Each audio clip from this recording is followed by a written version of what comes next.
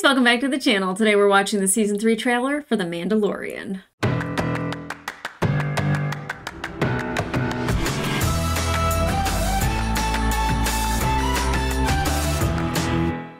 Hey guys, welcome back to the channel. If you're new to the channel, my name is Angela, and I'm going to watch the Season 3 trailer for The Mandalorian. Like, look. I love Grogu.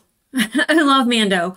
I really want more of them and their wonderful relationship that they have. I want to see Grogu doing force powers, if not learning to be a Mandalorian. Although I don't know how his ears would work in the helmet, but I'm here for it either way. He can choose whatever destiny he wants.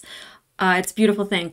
But I think that this season is going to be more focused on the actual Mandalorians, like all of them, and how they come together. And I do remember from the teaser trailer that there was various different helmets that were in front of us, which means that there's going to be a lot of infighting. There's going to be a lot of questions about whether or not their cultures, you know, like with not having the helmet on and having the helmet on and it being like an old religion and being more modern. I think that there's going to be a lot of that. And obviously, you know, you have to win the Darksaber in battle. How does Bo-Katan get the Darksaber unless she wins it in battle? I guess my theory would be that Mando would lose it and then she would win it from whoever beat him. I don't know if that means death. I mean, he didn't kill Moff Gideon, so yeah, you can just win it in battle. You don't have to kill anybody, I don't think. I missed a big chunk of Clone Wars. I was like, no, I watched Clone Wars. I think I missed some chunks of that, or at least I wasn't paying a lot of attention because the Mandalorian lore will be lost on me a little bit. A lot of the stories in the background, which I could go back and watch it before the season starts, absolutely. But I'm anxious to kind of get more into that and to see Katie Sackhoff just kind of command this role.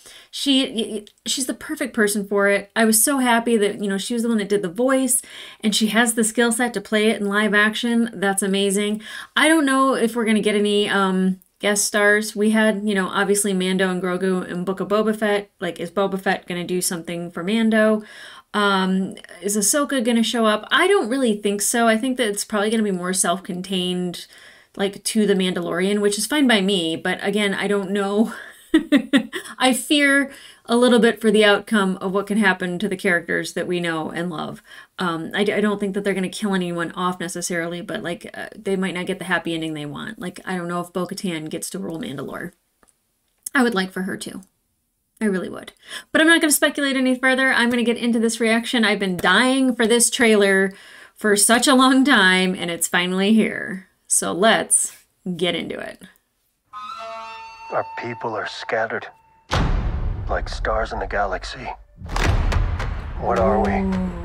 What do we stand for?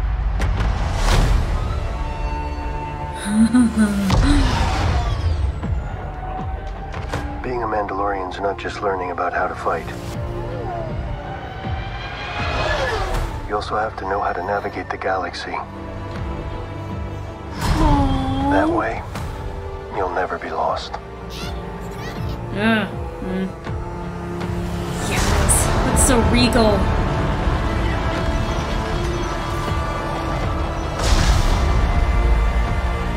The armorer, I love her. I'm going to Mandalore, so that I may be forgiven for my transgressions. May the Force be with you! This is the way. Oh! There's something dangerous happening out there. And by the time it becomes big enough for you to act, it'll be too late.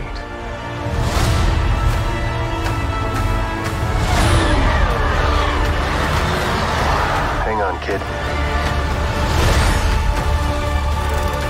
We're gonna get a flashback with Grogu, aren't we, at the temple?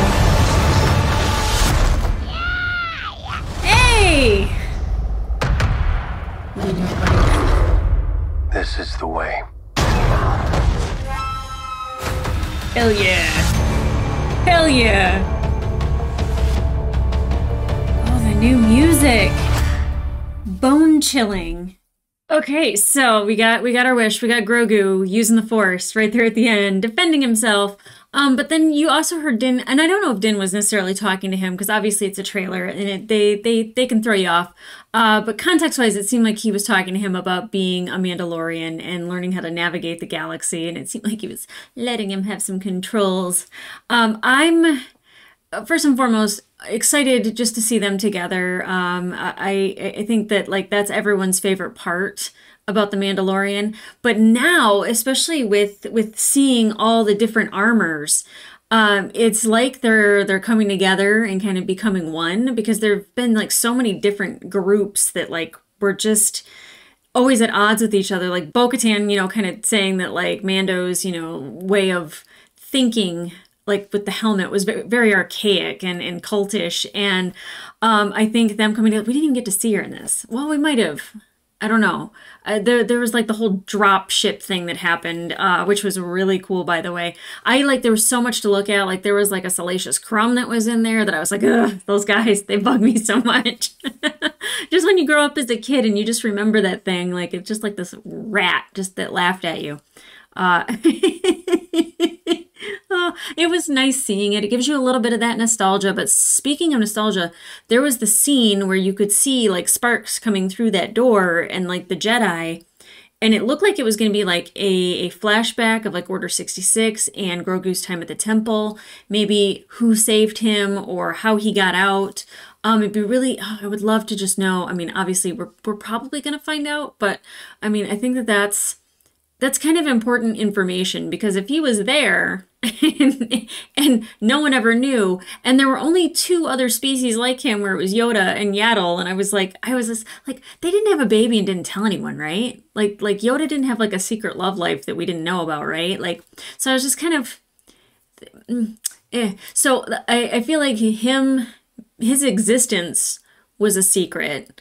His escape was a secret, and then all these years into the future, you have him becoming a Mando Jedi. Oh my God, that'd be so cool. That'd be so cool. I know that that's existed once. I don't know if they'll let it happen again.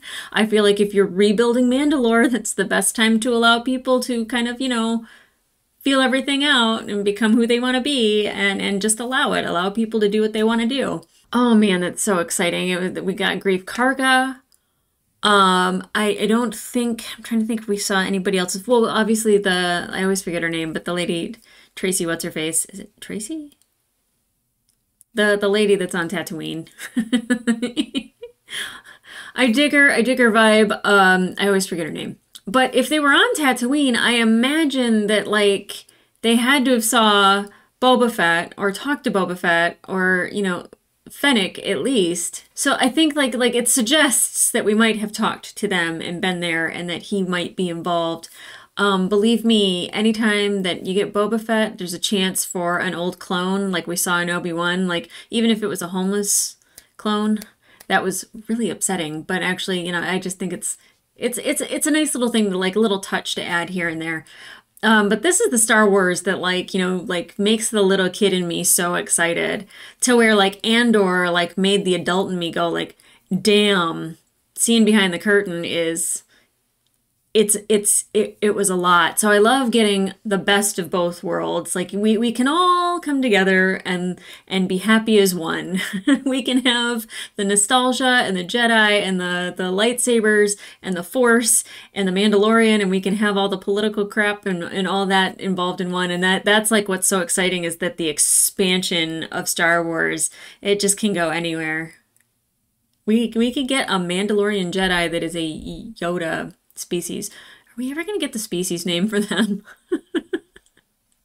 I don't know. It would be cool if they found like a whole planet full of them, but at the same time, that's what makes him great and special is that he's so unique. So maybe that wouldn't be a great idea, but maybe, him like coming in contact with another one that like looks like him, with their little 3 fingers and hi.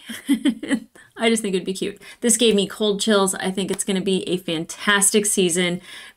I will be here. I'll be getting up at 11 o'clock, putting on hair and makeup, and doing reactions at midnight. editing all night long to get them up for you before I go and I do my regular 9 to 5. But that's how much I love this show and the energy that it brings.